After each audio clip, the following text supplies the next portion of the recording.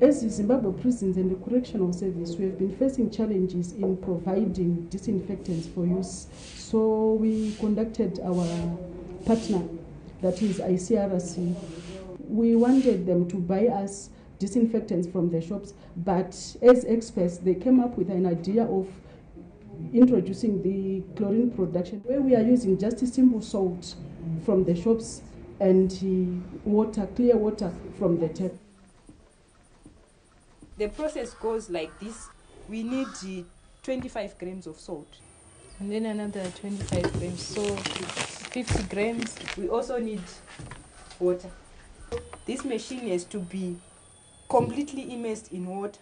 So we are now trying to focus on such projects where the ZPS can, in the future, be independent enough to do things on their own. The idea being that we introduce the production of chlorine, we see whether this is sustainable enough, whether the prisons can manage the project, and in the future, if possible, replicate in other stations. There were these guys from ZPCS. They come to us and they teach us how to produce this concentrate. And this was good. They just teach us how to make it and how to distribute it, and they give us papers for manuals for doing the concentration. So 2 liters. Normally, after we produce our concentrate, we distribute it, like we give our cells.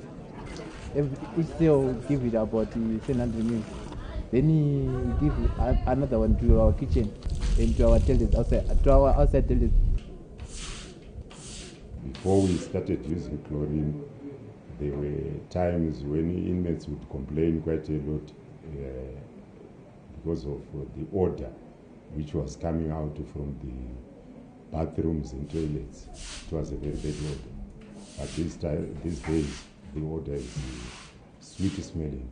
We've been producing chlorine for the past 3 months, but we're facing challenges with electricity cuts.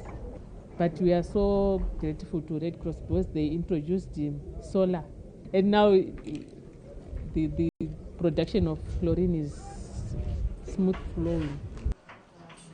So as a pilot, we encourage that through the officer in charge and those that are going to be trained, all the lessons that you are going to be learning, challenges or whatever you're going to recommend in the use of this machine is put down and then we discuss together.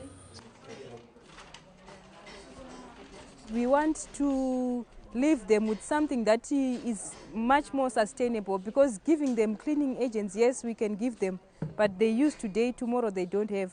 But if they have equipment on site, then they can produce for themselves. It is much more sustainable than buying from shops.